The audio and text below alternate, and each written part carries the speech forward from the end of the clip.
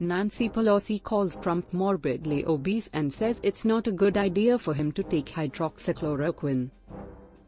House Speaker Nancy Pelosi has issued some health recommendations for President Donald Trump after he told reporters he had been taking an unproven coronavirus treatment daily for about 10 days. "He's our president, and I would rather he not be taking something that has not been approved by the scientists, especially in his age group and his, shall we say, weight group," Pelosi said during an interview with the CNN host Anderson Cooper on Monday.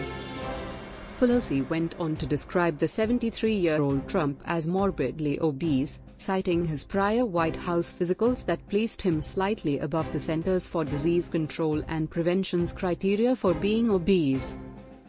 Trump stood 6'3" and weighed in at 243 pounds in 2019, 4 pounds greater than in the previous year.